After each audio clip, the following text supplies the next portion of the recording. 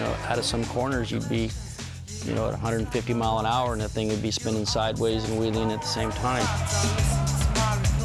Oh man, I got away with it that time. I better not try that again. And he was just going through there, and the next thing you know, it made this rut, and it just spit him like 3 stories in the air. And I watched him come down, and I hit. And after I saw that, I thought, I don't know if I want to ride one of those things.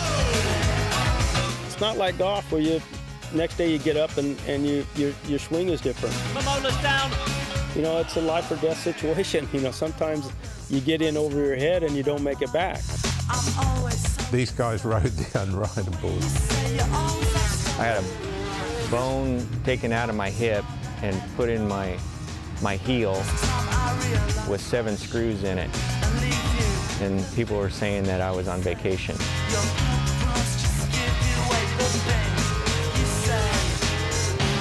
On, Doohan, drop the front end. The leg was dying. It was black and rotting, smelt. And in the end, they had to sew his legs together so that the left leg would save the right leg. And if you beat Rainey and Team Roberts, you'd basically beaten everybody else. So it was a very simple strategy to work out. Yeah, the start of the super team, or the evil empire as it became known.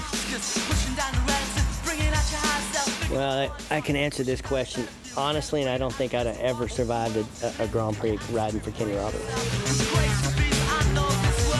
There was a tremendous rivalry between Kevin and Wayne. It's unbelievable. There was huge, I mean, verging on hatred. Somebody will say, watch this video. I was like, I've got it. It's in the memory bank. I passed him too soon.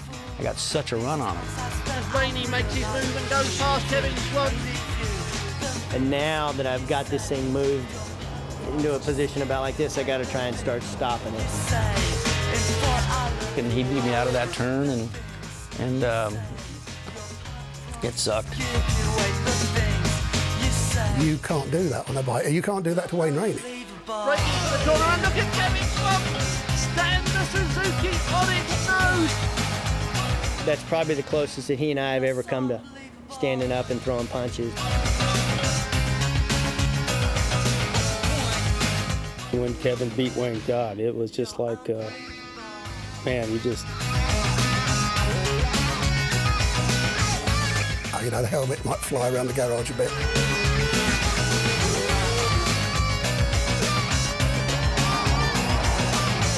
Kenny said to me a number of times, he said, if you'd have signed for me, you would have won another 3 or 4 world titles. Yeah, Wayne's accident, I don't think anybody... I kind of remember it like it was yesterday. Who was there or involved at that time will ever forget it. You know, it was the end of an era. I knew these things can happen. You're unbelievable.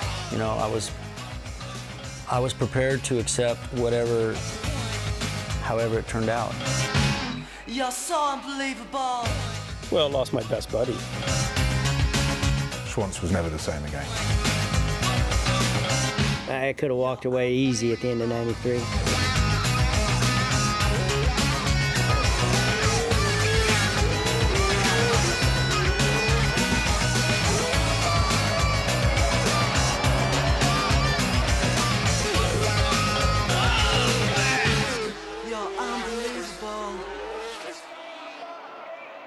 They were beasts to ride.